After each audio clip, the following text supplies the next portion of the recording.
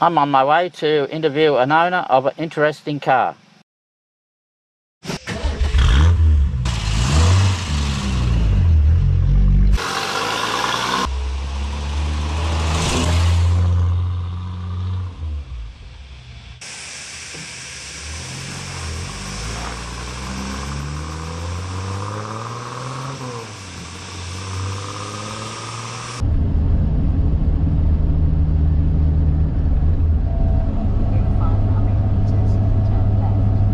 I'm just on my way to interview David about his Triumph 2500 estate.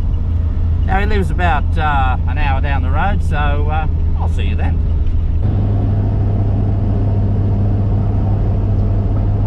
No, I'm not performing any U-turns.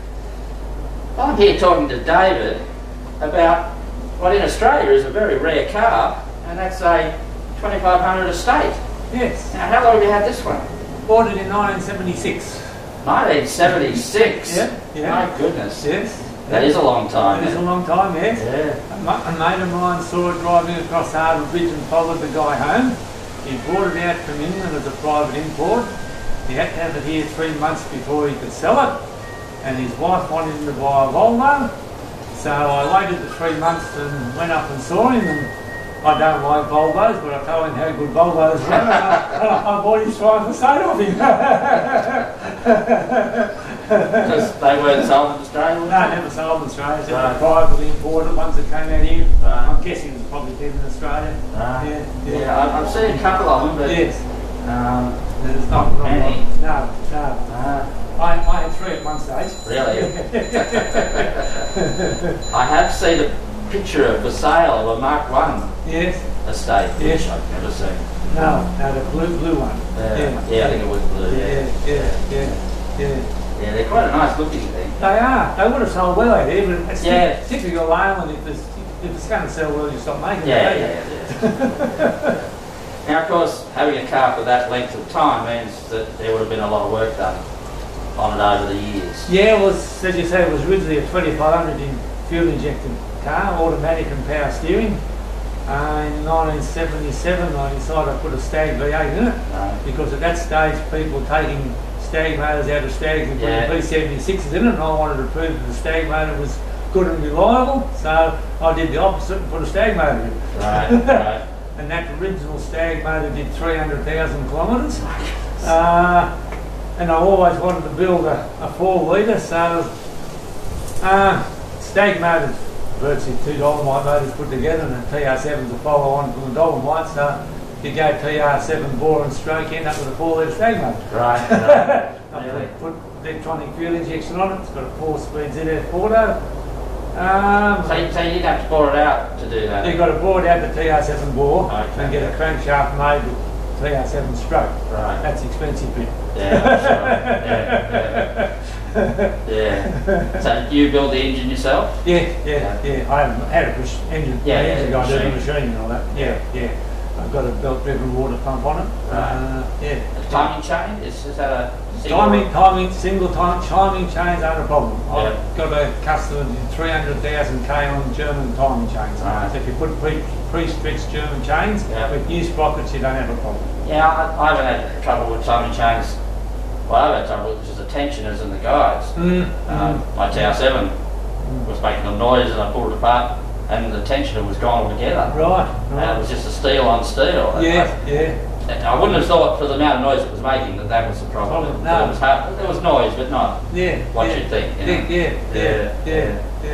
So this car, do you use this car much? Is it a... well, it was Margaret's everyday car when we first bought it. Right. It was a family car. So you would have done a lot of Ks in it? Well, it's, as I say, did 300,000 K until about 2 years ago, I suppose, and that's when I started playing with motors and stuff, and then I've just recently had it resprayed, so so it's all ready to do another 300,000. It's got air conditioning in it as well, that's right. Right.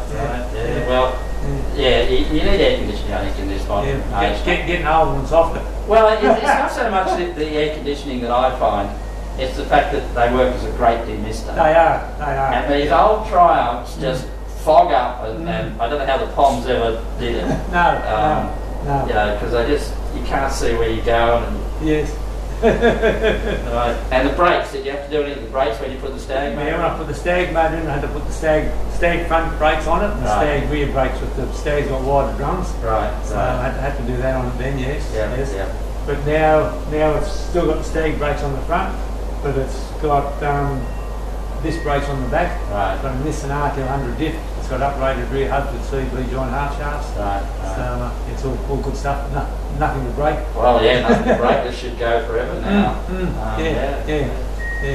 And is this, well, having had a car that long, I should imagine the family's grown up with this car. Yeah, but it still had the anchorage point when I had the babysitter from Amanda, and Amanda's now 42. so I should imagine this car is not one you're going to part with. No, I don't part with any of my cars. That's a hard policy to do. Not you keep buying them. Yeah. They are a very nice thing. Yes. And so, has this let you down on any occasions? Is no breakdowns? No breakdown. No.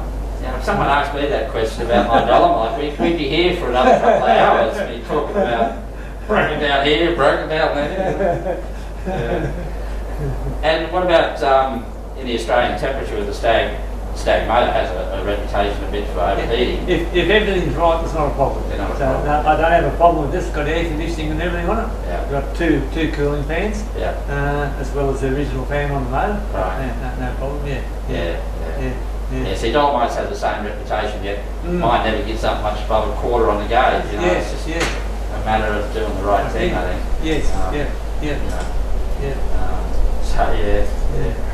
Well, it certainly is a nice thing. Thank you. Well, thanks very much for that little chat. No, that's good, Jim. All right. I'm Quack McMullard. Bye for now.